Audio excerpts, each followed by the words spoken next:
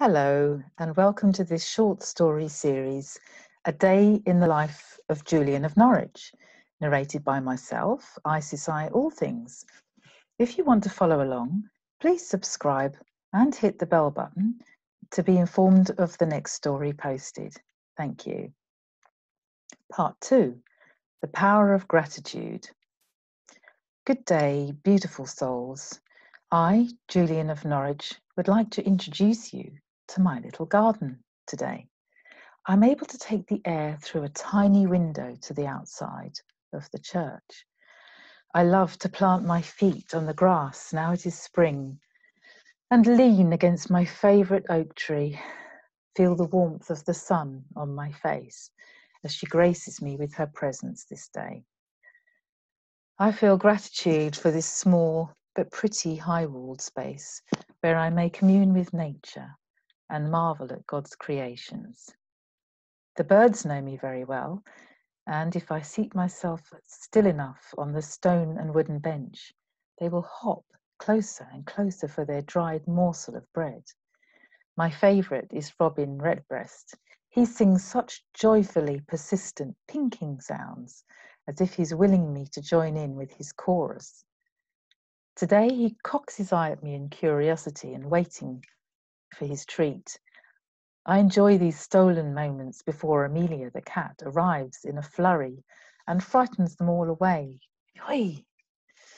I expect now that you're more confined to your homes because of the coronavirus lockdown, some without work, and now with all your chores done, you'll be spending more time in nature on your single permitted day walk a day for exercise. Many of you will be slowing down to make the most of your bid for freedom, observing the 6 feet distancing rule between you and another who is not of your household, in order not to be contagious of the virus. During the bubonic plague, quarantine was a lot more harsh. If it looked as if there was no recovery in sight, the dying one was battened up in the home alone and left to die. So count your blessings, dear ones, that you have hospitals and intensive care. In these isolated weeks, maybe you're now taking the time to really see the marvellous workings of Mother Earth. At a snail's pace, there are many fascinating things to be observed and appreciated. You may have missed them before in your constant striving for material things. For example, I have learnt how the bees look after an injured one when I watched mesmerised whilst a honeybee had become trapped in a case of hardened honey around his body. He was struggling to walk and let alone fly. Of a sudden, a rescue team of his kind appear and together chip it off his torso for a fair length of time, swapping shifts until he's clean again. I marvel that such sentient beings would abandon their busyness to come to the aid of another, and know that there are many mysteries that we do not understand about the harmony of nature. I feel that you're learning these acts of kindness also in these unusual circumstances. Perhaps you're coming to someone's rescue who can no longer look after themselves without your kind assistance in these difficult times. Older folk who cannot get food for themselves, or sick ones that need tending, and this is much appreciated by the Lord. It is during contemplation of the loving nature of God that created these bees that my heart swells in gratitude as I stare at the sky. I feel a rush of appreciation, and I see golden letters suspended in the sun. It seems to be spelling out a code of some kind, like a sparkling light language. I cannot understand it, but it's a beautiful vision. I wonder what it means. When I'm busy with my tasks, I do not notice such things, but when I sink into a relaxed and lucid state, all cares and thoughts melt away, and I am no longer aware of the everyday sounds of daily life coming from the nearby streets. Suddenly, I'm brought back from my dream into what you call third-dimensional reality by a splattering of raindrops on my face and my hair, and I hastily pick up my skirts and my throw, and I hurry inside. Today, I've put aside my needlework in order to continue writing my secret book, which I'm going to call Divine Revelations of Love. It is not about these everyday thoughts, but is a collection of precious shewings or visions that came upon me while I was fighting for my life many years ago in 1373. At the age of 30, I had piously begged, implored, and prayed to God that I may fall sick to the point of death. This was in order to be more fully understanding of his compassion and to know how it felt to the Lord Jesus during his last passionate prayers on the cross. Well, he heard my prayers, and he struck me down with an illness that I didn't think I would recover from, so severe was it. After 3 days of agonizing fever and chills, I began to lose the feeling in the lower half of my body. And then I requested I might be propped up with cushions that I might gaze upon the cross.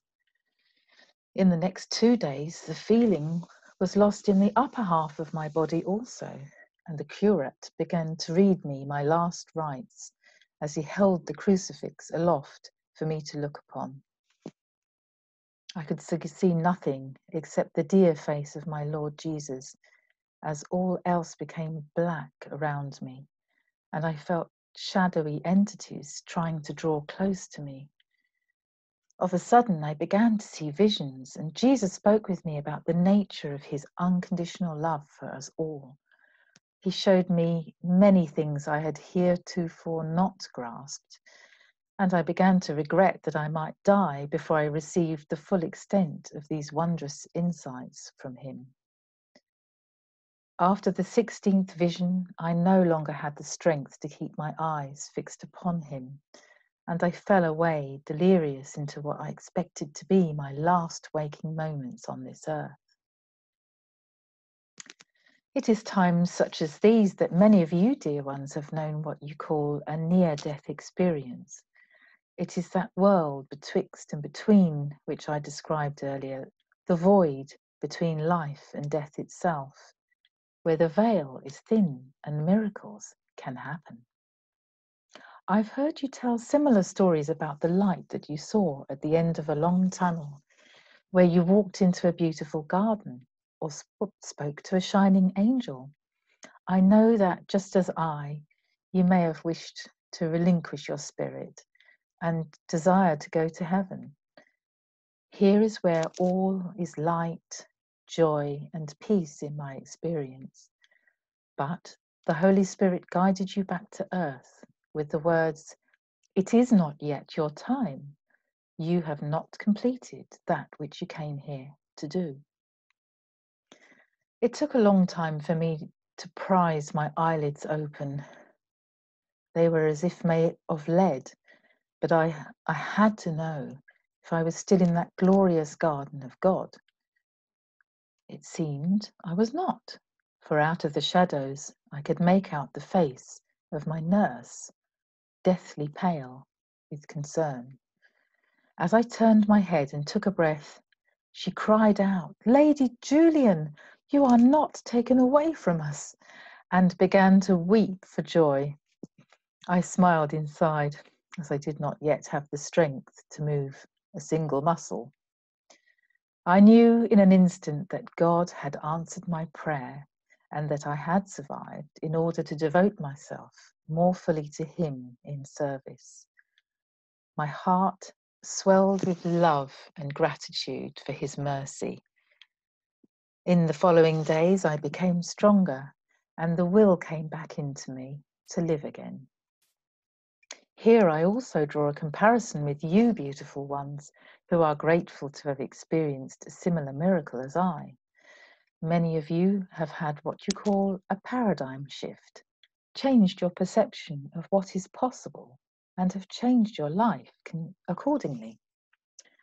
Not all that will have dedicated their life to the Lord as I chose, but You will have appreciated the chance to learn a new skill, throw yourself into a new challenge, or even write a book about your experience. Those of you who witnessed what comes after death, as I did, will no longer fear it, and perhaps you're able to bring much comfort to those who have lost a loved one, and during the coronavirus. I am now a woman with a mission. The fire in my soul is for Jesus only, and I know that he is my only husband. This is not for everyone, but it was my earnest heart's desire. Perhaps now you can understand why I sold the property that I had been left when my family all died of the plague, and I requested that the bishop bless me into the role of anchorite from within this Catholic Church. I can imagine this is not the normal choice, that we strive for pleasure and comfort in human form, and I chose devotion and austerity instead. But each day was treasured thenceforth as a gift of service, as a reflection of his great love for me and for all.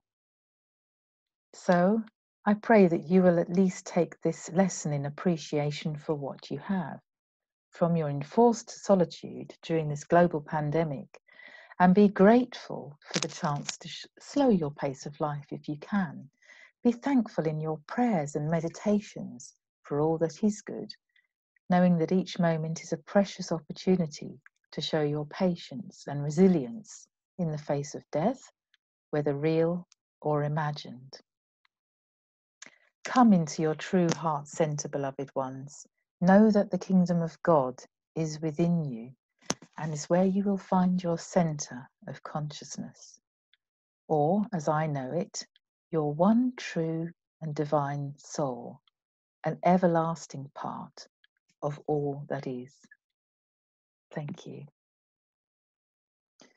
Please follow me along in my next journey in part 3, called God Works in Mysterious Ways. I wish you well. All is well.